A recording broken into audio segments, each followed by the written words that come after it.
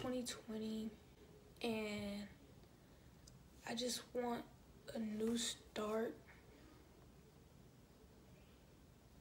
and I want to just be better than I was last year. I don't know if like I ever wanted to do one of these, like a type of one of these videos, cause I don't know how I feel about putting this type of information out, like, cause I seem like, to me, I feel like this is enclosed. It should be private, but at the same time, me being private is a con of my life. So I am trying to be more open, and also I am trying to be, I guess, more active on YouTube. I guess to jump into all of it, January is kind of a tough month for me now. A lot has happened last year of January, and you know, it's a recap.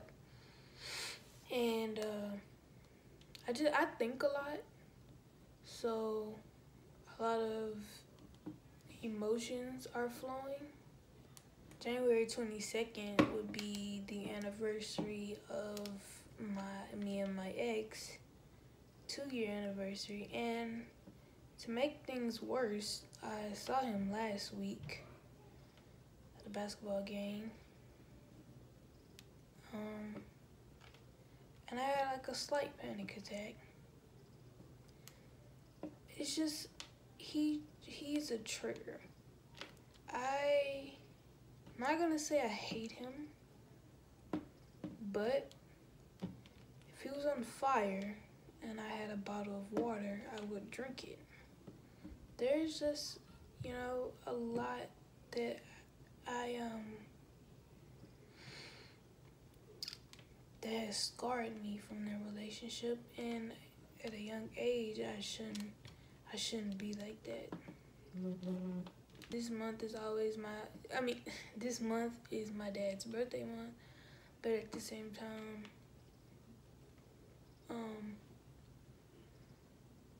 my dad almost died this month last year. Even though it wasn't like hard on me, now it's kind of like affecting me because of the fact like he almost died a week before his birthday, and it was over something petty, and it was stupid. My 2019 was very depressing. This year, I told myself I wasn't gonna be depressed, even though that's kind of, you know, I just can't be depressed anymore. It's a process, but I've been, I don't know, okay for the past 2 weeks, however long we've been in January. I've been fine. I have been sad, but I found a better way to distract myself. Like it's been easier to distract myself now. I did my hair today, and for the last few months, I haven't been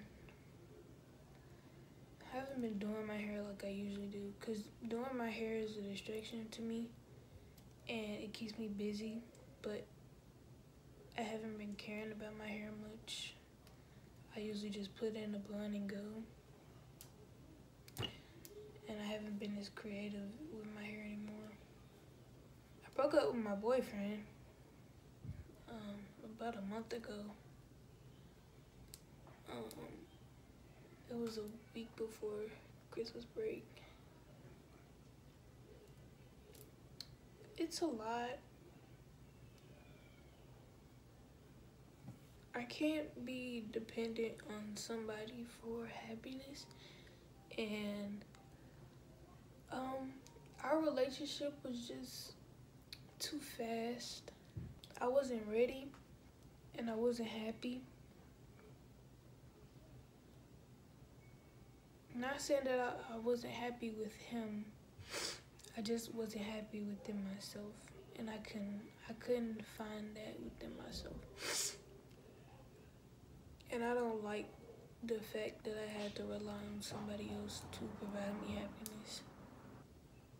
I've been very, very suicidal. And in December, I believe it was in December, because it was the break. It was like 3 or 4 days before Christmas. I really wanted to kill myself. I made a plan, and it was like I tried to act it out. And then I talked to my brother, and he told me some stuff. I didn't tell my brother what I wanted to do, but I told him about a situation that has happened before where I wanted to kill myself. And I told Jerry. And even after, he tried to convince me not to,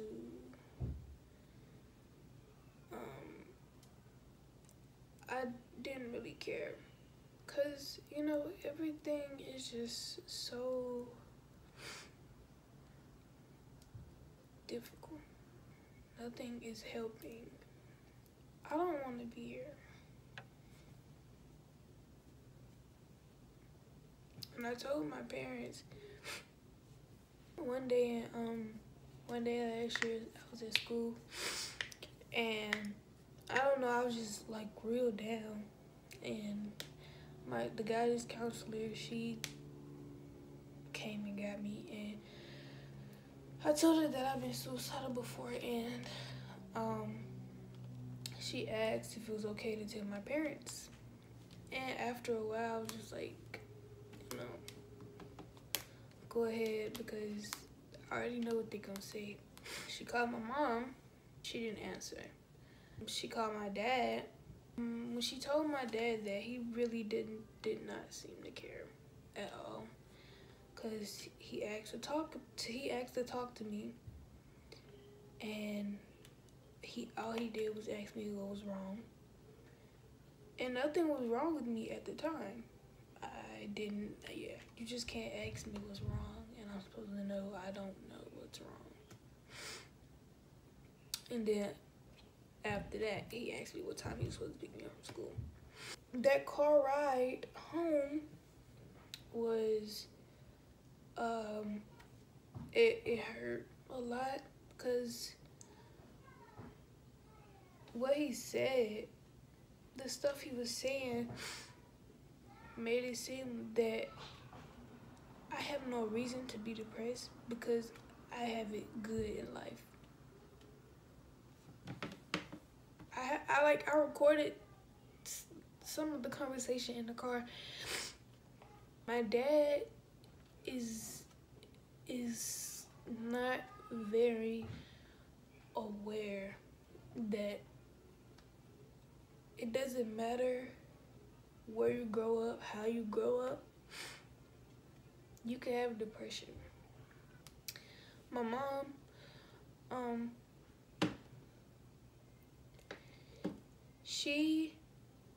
before all of this happened, before the guidance counselor talked to her,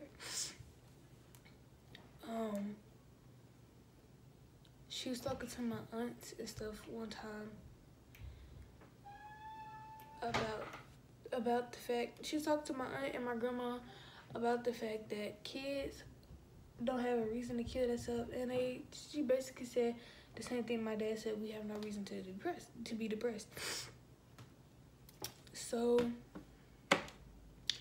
that was like a time for me where I couldn't talk to my mom about anything.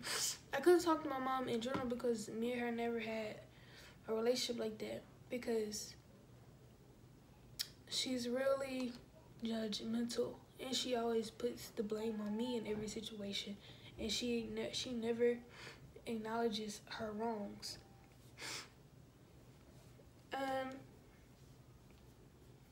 I just never had a parent to talk to, because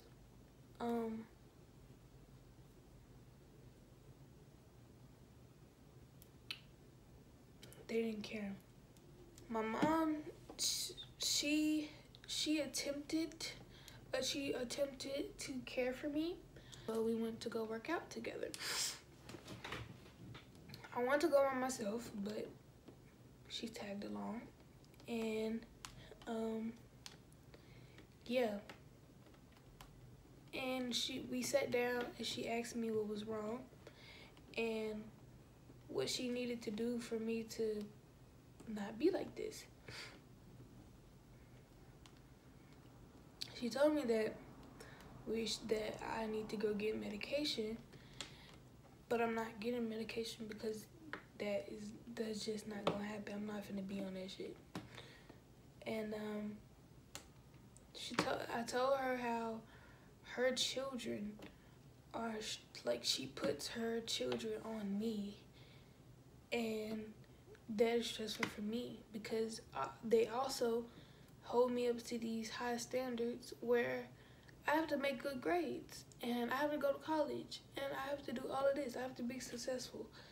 And in order to do that, I have to do my homework. I have to study. I have to do all of this. And my school gives a lot of homework, and I don't have time for that because I'm babysitting these demon children. And when I try to discipline them myself, knowing that I'm not trying to make them like how I was, bad and always going against what my mom said. I'm trying to make them a better me, and yet when I try to do that, I'm in the wrong. So you can have your demon children, and I won't do anything.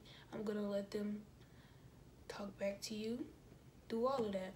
You can raise your children. I'm not gonna do that for you anymore. But she told me that she was gonna stop putting them on me as much. That was a lie. And she asked me, did I want to go somewhere by myself for a while? I was like, sure. Never did that. And she still makes me take care of the children all the time. She won't allow me to grow up and experience. And I feel like you gotta let me have my mess-ups. If you tell me not to do something, I'm gonna want to do it. And she told me that out of respect for the person who told you not to do it, you should not do it.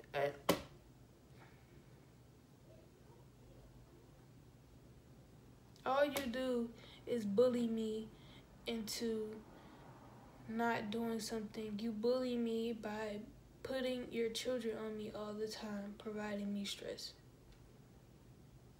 And I try to help sometimes by disciplining your children, but you don't want me to do that.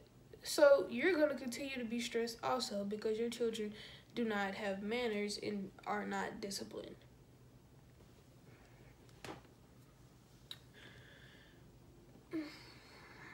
Suicide and depression and anxiety can be influenced by peers, by your surroundings, and food, things that you eat. Depression can be anything. It can be influenced by anything. I never want to be home because of my family. School is hard for me, but I do like a lot of extracurricular activities because I never want to be home. And my mom gets mad. Like, they tell me to do stuff, but they get mad that I'm doing stuff. People notice me changing, and people notice I be going through it. I've been trying to come to school so happy to make it look like nothing's wrong. But this year, 2019, I didn't care about what was bothering me. I showed every emotion wrong with me, and I did not care. I was tired of hiding my emotions, because no matter how much I hide it, no matter how much I push things aside, it's always gonna come back to me, and that happens every time. I'm the type of person to push things aside at the time, and then later on it comes back, and it hurts worse, because I let stuff build up. Me and Jerry had a good relationship. I tried not to affect him, because I knew something like this was gonna happen, because I knew I wasn't ready. It was a distraction for me. He helped me cope with a heartbreak. I was so mad and so embarrassed.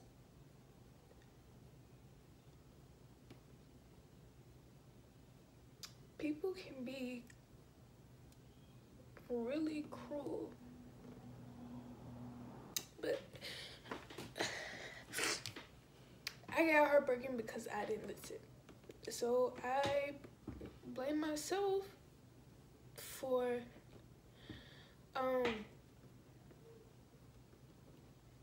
I guess falling into that trap. Instead of like dealing with my pain, I let Jerry kind of somewhat distract me from it. I should have just coped with it and found out on my own how to get over it.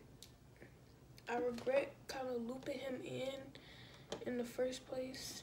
The breakup was for me to find my happiness, for me to learn how to be happy without somebody else giving it to me. So overall, that's my 2019. I gotta learn how to love myself and only focus mainly on myself, because I do things for everyone else instead of doing things for me, and that always makes me less aware of my problems, but that causes me to overflow once in a while. But the good news is that I haven't been suicidal in a month. Almost a month. Jerry still has a place in my heart, and he always will. I really hope that he takes this and find happiness within himself also. That everybody understands what it was like. I understand the point of this video. I guess the point of this video is just to tell you what's been going on with me. And I mean, that what I told you is not even a half of it. It's just the beginning. I'm confused.